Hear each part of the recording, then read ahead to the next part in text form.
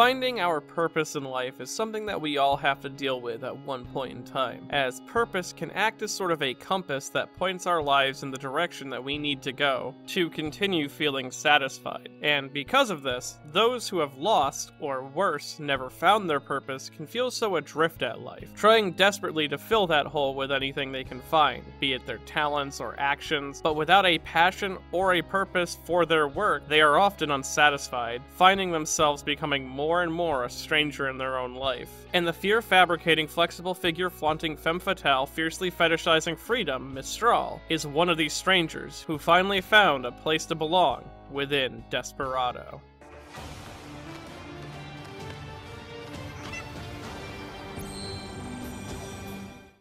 Mistral is one of the major antagonists in the game Metal Gear Rising: Revengeance, belonging to the enemy PMC Desperado, and more specifically their elite unit known as the Winds of Destruction. And from this unit, she is the first boss fight of the group that Raiden has to defeat during his work under Maverick. And because of this, she works as a great introduction as to what to expect from this game's bosses both narratively and mechanically, as well as being the first bit of foreshadowing for the game's final boss, Senator Armstrong, showing how much of a charismatic leader he must have been to completely win over Mistral's affection, and giving her something to fight for. Though before we dive too deep into that, let's discuss Mistral's name and design influences. So Mistral's actual name is never mentioned in-game, and she only ever goes by her code name that she earned within Desperado's Wind of Destruction unit, which, like all the members of the Winds of Destruction, derives from a specific weather pattern. And in her case, it comes from the strong cold winds which blow from the southern parts of France onto the Gulf of Lyon. Now, this name was chosen partly based on her nationality, as she was part French, but also because of her time fighting for the French Foreign Legion. Now, design-wise, Mistral is a rather interesting case, as she has gone through a lot of significant changes in her initial design phase, and ultimately ended up as the perfect love letter to all the femme fatales within the Metal Gear series. Now, her design was done by Platinum Games concept artist Yohei Cho, after he was given general information by director Kenji Sato as what she would look like. Sato asked Cho to design a female with tendril-like objects coming out of her, which resulted in a lot of early concepts heavily focusing on her tendrils and ironically not her arms. Though neither party was fully happy with these initial designs, and Cho decided to reapproach the concept. He instead took inspiration from the Joragumo of Japanese mythology, a shape-shifting spider demon that tends to take the form of a beautiful woman who manipulates and lures in men into their web. Cho used this myth as reference and imagined Mistral with many arms like a spider. He then figured out he could easily accomplish this by having her wear the arms of the dwarf gecko UGs, even having them attached to herself, though originally they looked a lot closer to the tendrils that Saito wanted, though Cho would go on to modify the design a bit more and base it partially off the thousand-armed Avalokiteshvara, a Buddha Vista which embodies the compassion of all Buddhas, who went on to have their arms shattered in their attempts to reach out and assist all those suffering within the life cycle, though thanks to their compassion to help, they were gifted 1,000 arms to achieve this task. And it would appear that at some point Mistral's character was going to play more into a twist on this design influence,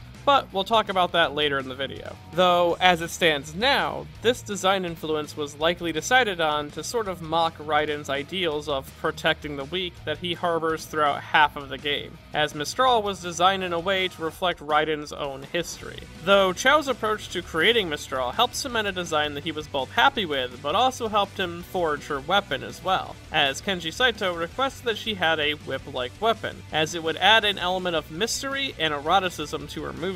Cho accomplished this by taking the interlinking gecko arm tendril idea and applying it to a polearm. This way, it could curve and bend like a whip, even originally being wrapped around Mistral like body armor, but also it allowed her to stiffen or harden the weapon on command, as it fulfilled Saito's desire for an erotic moveset to match Mistral's already erotic design. And Saito's request here is likely why other elements of her character design are so sexual as well, be it the small things like how she was given a large jacket just so she could strip out of it seductively before her boss fight, to her hand and finger placements in Mistral's concept art and renders, along with the more obvious aspects of her design such as her clear dominatrix silhouette with her heels and overall leather bondage outfit, right down to how she treats her minion UGs, teasing and torturing them through sensual caressing. Also, she was literally giving an ass-grasping hand chair in the DLC with some very subtle camera angles. Also, the tendril parts of her body didn't go completely unused, as in the second phase of her boss fight, Mistral gains an attack where she splits her weapons apart into two smaller whips, detaches all the arms still on her, and then combines them together into two larger whips, which then make large tendril-like weapons that she can grab the ground and pull herself closer to her prey, delivering a strong kick. This is also how she transitions to Phase 3. Though, longtime Metal Gear fans might have noticed that during her development, she bared a striking resemblance to a previous antagonist, this being the Beauty and the Beast unit from Metal Gear Solid 4, which is seemingly intentional, as she combines elements of all four of them into her design. Firstly, her original concept art is almost a direct lift from Laughing Octopus's design, including a large mask with massive tentacles attached to it that help her move around, though the mask, along with other pitches for mask concepts, were all revoked by Saito and Chow as they wanted Mistral's face to be revealed the whole time. And that works very well for her character, as much like her fellow Winds of Destruction, she has nothing to hide. She is blunt and honest about her feelings when conversing with others. Also, I find it honestly rather fitting that a design based off of Laughing Octopus ultimately got cut from the game, when she herself is based off of a fight that was cut from the original Metal Gear Solid. This obviously wasn't an intentional element of the design, I just think that it's a neat coincidence. Next, Mistral's many arms are assembled in a way that resembles Screaming Mantis's own beast form. Then, of course, we have Mistral's boss fight resembling Raging Raven, as a major part of Raven's fight is her use of adds in the form of flying UGs that she hides among and Snake can destroy for Drebin points in a similar way to how Mistral uses dwarf geckos. And then finally, her and Crying Wolf share a very similar backstory, having a common nationality with them both being born in Africa and having their early childhood ruined by rebellions, with Mistral being born in Algeria around 1980 and eventually losing both her parents to the Algerian Civil War when she was around 10 years old. Though, Mistral was also given her specific nationality for another reason, as a lot of Mistral's characters heavily influenced by the Albert Camus novel L'Étranger, or The Stranger, and is more than just a low-damage revolver. The novel was written to talk about nihilism in a strange but interesting way, as it follows the story of the half-French, half-Algerian man named Marceau, who, of course, is a nihilist. To him, life had no meaning, and thus he lived very different than most. He lacked motivation and a moral compass. Basically, he would do anything as long as he perceived it as practical, and it's demonstrated that he doesn't really feel anything, as we show that he doesn't feel sad from his parents' own death or love from a romantic partner. Marceau even finding the action of killing another person to be trivial, and could do it without hesitation if aggravated the correct way. And the only time in the story where we ever see Marceau express an emotion was when he was annoyed. One particular event being when he was sentenced to death and a priest kept trying to forcibly convert him to their ideology, causing Marceau to finally snap and tell off the priest. The book paints the public perception of Marceau as a monster or a menace, and this novel was a favorite of both Cho and Saito's during the work of Metal Gear Rising: Revengeance, and they wanted to layer as many references to it in Mistral's character, even naming her polearm after the book itself. Though, where the death of his parent indirectly led Marceau down the path of murder, in the case of Mistral, it's what motivated her to take up the career, eventually tracking down the men who killed her parents and butchering them without much effort. And it was here that she learned that she was pretty gifted at killing. Soon enough, she fled her home country to France and joined the French Foreign Legion, which is an action that might be in reference to Susan Trevors, one of the only women in real life known to be part of the actual French Foreign Legion. And while working as a soldier, Mistral partook in many different operations in Iraq and Afghanistan, using her skills to kill dozens. She became so good at killing, actually, that it later became her area of expertise, being able to judge a weapon's killing potential pretty accurately by just minor observations. This is why she was later put in charge of the experimental LQ-84I UG. Though, even with her skills, which were unparalleled in her unit, she felt nothing while working, eventually developing some sort of envy for those that she would kill in her career, as they had a purpose and a cause to die for, while for her, she was just doing it because it was her job. Because Mistral has lacked an identity since she was born. She barely considers herself French or Algerian. She has no sense of purpose or identity, and the only thing that she understands about herself is that she's a killer, and because of this, she found herself respecting others in similar situations, like Raiden, who was born in Liberia and raised as a child soldier during the Liberian Civil War, and it ultimately damaged his sense of self as well. And because of their similarities, Mistral is one of the first people to see through Raiden's facade of a moral code of protecting the weak, when deep down, she and him are both killers. Though soon Mistral would find a purpose, as she was naturally drawn to those who oozed the aura of their ideals, and this is how Mistral met Steven Armstrong, a man who filled her empty heart with his fiery, passionate ideals, and for the first time, it gave her an identity, a cause to fight and die for. And this element of her story takes shape in the lyrics of her boss theme, A Stranger I Remain.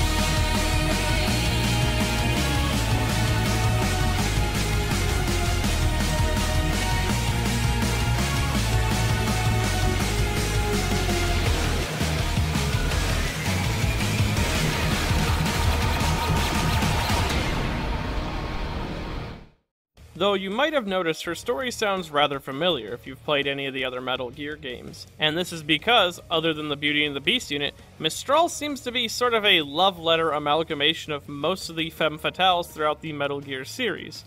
Starting first with Sniper Wolf, who Mistral reflects, of course, in her stated fondness for wolves and dogs, but also the fact that she and Wolf were both saved by an idealistic figure. In Wolf's case, it was Big Boss, and in Mistral's case, it was Armstrong. They both also spend their final moments speaking not to their killer, but to the one that they admire most, with Mistral even confessing her feelings for Armstrong. Then she takes elements from the Dead Cell railgun expert Fortune, with Mistral's haircut being partly lifted from Fortune's own concept art, as well as Mistral's past of hunting down her family's killer is similar in nature to that of Fortune's own quest for revenge against Solid Snake during the whole of Metal Gear Solid 2. Along with this, both Mistral and Fortune end up falling in love with the man who helped give them new purpose. She then takes elements from Snake Eater's own Eva, who is one of the most important characters in the whole of the Metal Gear series, and a very effective spy who is raised and trained by the world's best in a joint American, Russian, and Chinese facility. It's here where she learned to specialize in charming techniques in order to seduce her targets to achieve her mission. Though because of this, Eva never really had a sense of identity. She worked as a double agent for most of her life, and that made her allegiances questionable until she met Naked Snake, a man who, even after she tricked and manipulated, would go on to give her a sense of identity. Someone who she could cast aside all other allegiances for. Mistral worked in a similar manner. Though she was never really a spy, she often operated with ulterior motives and manipulated others around her. We can even see her casually using her sex appeal to manipulate those around her, such as Andrei Delzev, who went on to mourn her death and took her final words as a confession to him instead of Armstrong. She even found her own Naked Snake, someone who not only gave her a cause, but also, in a way, seduced her back. Now, it would seem that Chao, Saito, and Etsu Tamari weaved all these details together into Mistral's character to make her sort of the ultimate Metal Gear girl, which makes sense given how passionately they all love the series, especially Etsu Tamari. Though, interestingly enough, a lot of Mistral's character could have been different early on, as fans of Rising have extracted music from the Revengeance demo, and one of the files extracted appears to be what was once Mistral's unfinished or original boss theme, which seems to depict her views on war and fighting completely different than how we see her in the game now. She goes from this nihilist who was drifting through life and was ultimately saved and given purpose, which is an attitude that was directly inspired by Camus' novel, to someone who views their actions and murders as helpful and somber.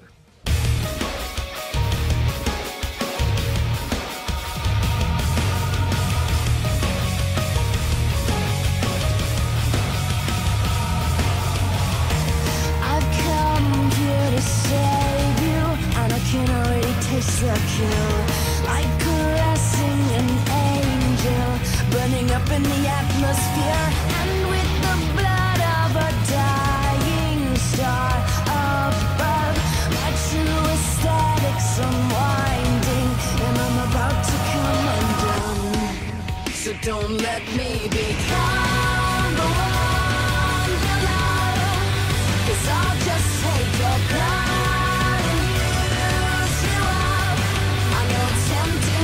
Jump off the edge and fly, but this is not a dream. So don't let me become the one you love. Here I come. Here I come.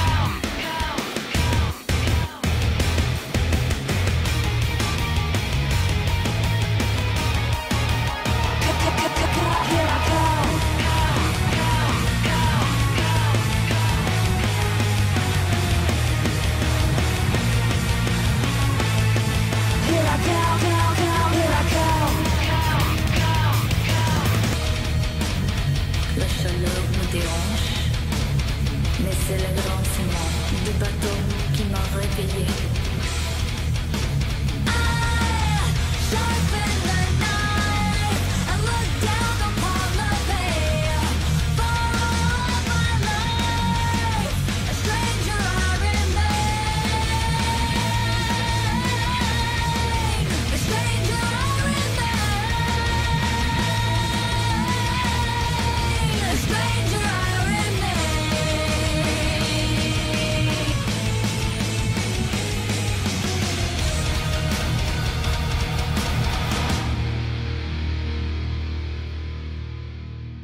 Now, throughout the game, Mistral comes off as the most detached member of Desperado, given her willingness to get her comrades killed, and she's the only member of the Wind of Destruction we see not give a backstory reason as to why they turned into a cyborg, though if I had to guess the reason, based on her nihilistic themes, she likely didn't see her body as anything more than a tool that helped her achieve her job, and like a tool, once it becomes obsolete, you look to upgrade and replace. And we can assume a majority of her is cybernetics, judging by the spare body we fight later into the game. And her detachment from her group, along with her backstory and willingness to embrace her title as a killer, was all done to create a relation to Raiden himself, as Mistral is what a matured Raiden could have become, if he didn't establish his own identity at the end of Metal Gear Solid 2.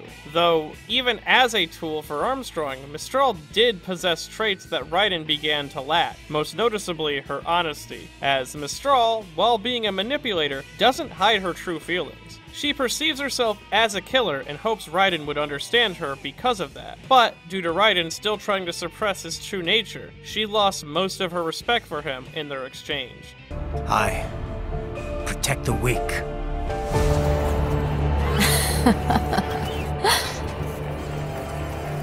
Still? So naive. And if I must kill to protect them, then so be it.